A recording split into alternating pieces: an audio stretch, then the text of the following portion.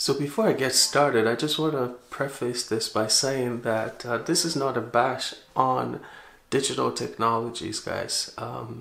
Just because I love analog does not mean that I hate digital. There are many digital surfaces that I absolutely love. It's just that as far as I'm concerned, I just feel like analog devices and analog technologies are more reliable, and I will explain. So let's get going.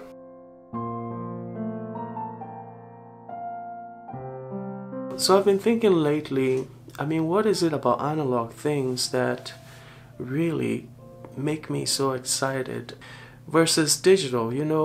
I love digital technologies. I love my tablets. I love the digital services. Don't get me wrong. But what is it about analog that really does it for me? I think a lot of it has to do with the design concept of most of these analog things that I have. It's the fact that most of it was manufactured in a different era, and they had a different mentality versus now. A lot of the things that were built back in the day were built to last. They were built to be durable. That was like the main characteristics of a lot of these things. You can talk about vehicles, for example. The cars were solid, they were heavy, they were massive. They're not always the most efficient in terms of power consumption and all of that, but they're built solid and they're built to last a very long time. And that's why we still have them. Talk about film cameras. I have film cameras that are 100 years old. I have equipment here that are over at least 50 years old. Just compare that with an iPad that you bought a couple years ago, or a phone that you bought last year.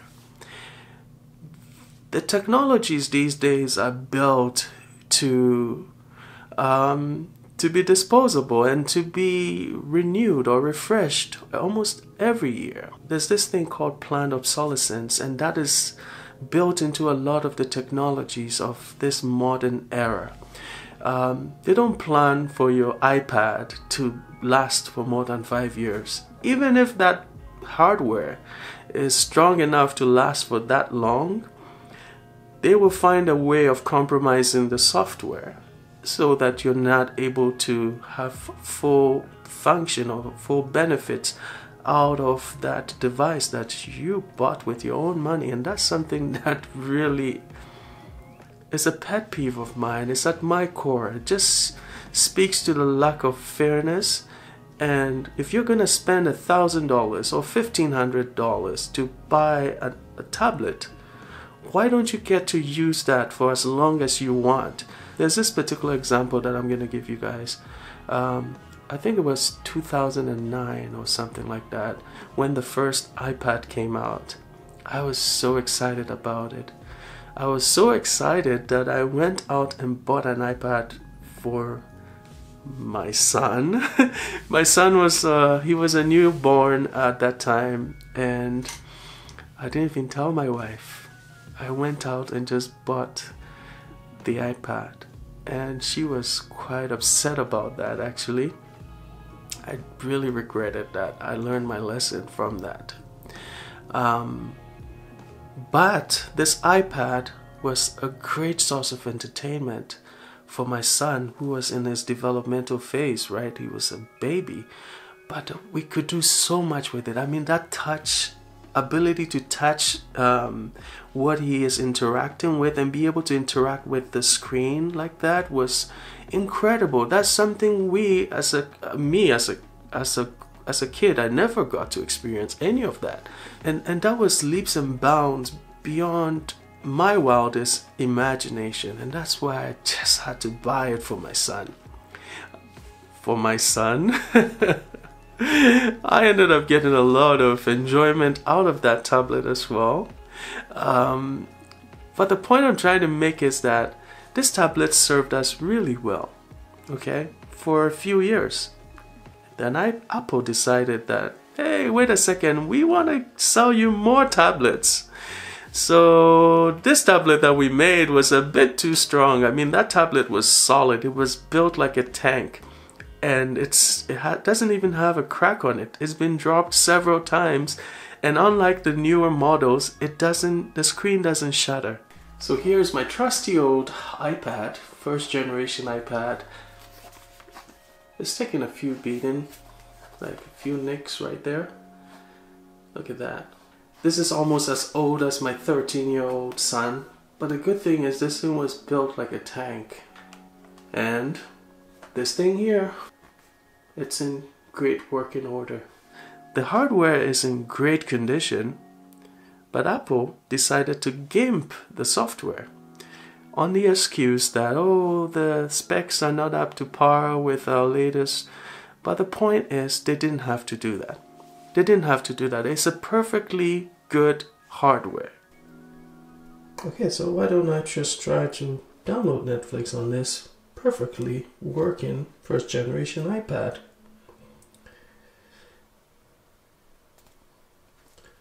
Okay, let's install this, try to install this, and see, this app is not compatible with this iPad. Now, Netflix used to work just fine on this, but look at that. I can't even get Netflix on this anymore. It's basically now all the old games that I have on that tablet, I cannot delete them, because if I delete them, I can't reinstall them. And that's a shame. I bought this iPad at great cost. And the point is that I can't even use it to its full benefit right now. And don't even get me started on what Microsoft did to the infamous Zune. I actually have two Zune players here. This is the Zune HD, and this one here is the Zune 120 model with the hard drive in there. Now, the Zune was my favorite, absolute favorite audio device until Microsoft decided to just mess up the whole launch and the whole rollout of this device, and eventually decided to nix the service.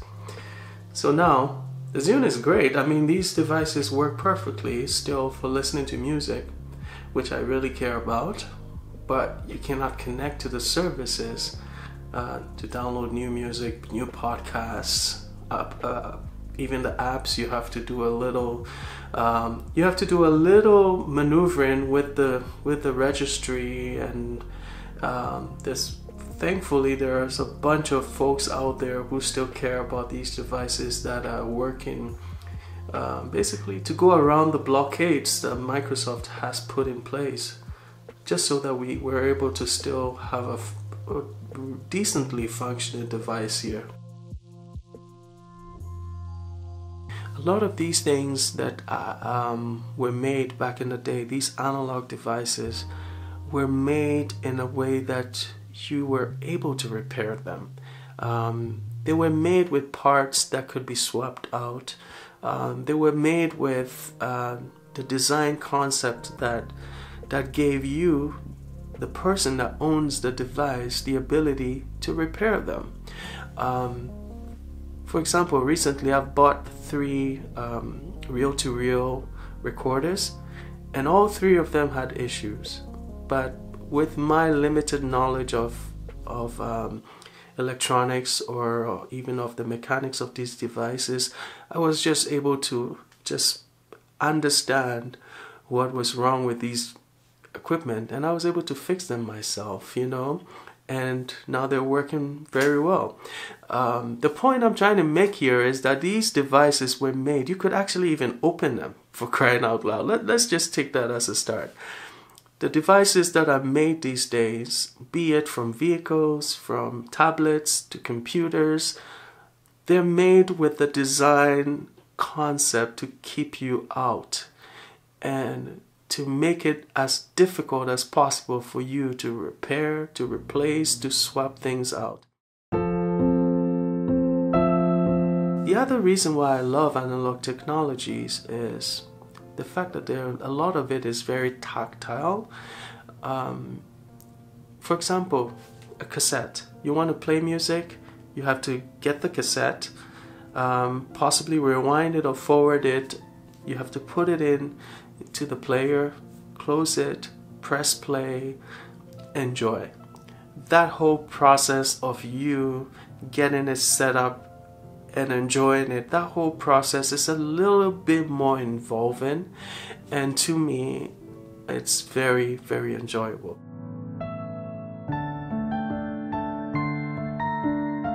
The fact that you actually get to own a physical copy of the thing that you bought.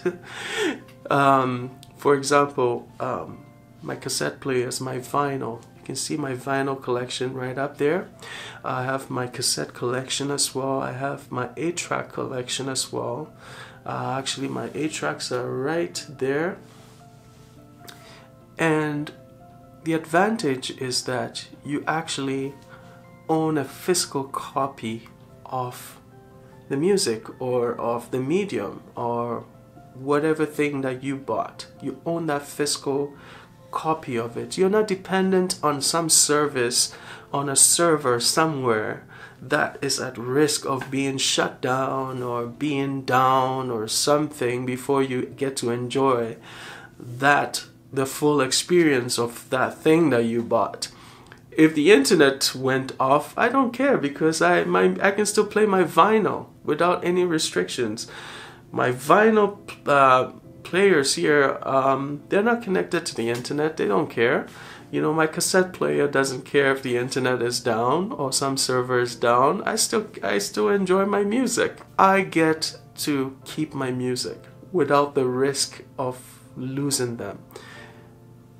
Even on Netflix, for example, if you're relying on Netflix for all your movies, you know that these movies are licensed by Netflix for a limited period. Sometimes they're licensed for certain countries and not for other countries. So if you're in Canada, you can't watch a movie from the United States. And all of that, I don't have to deal with that.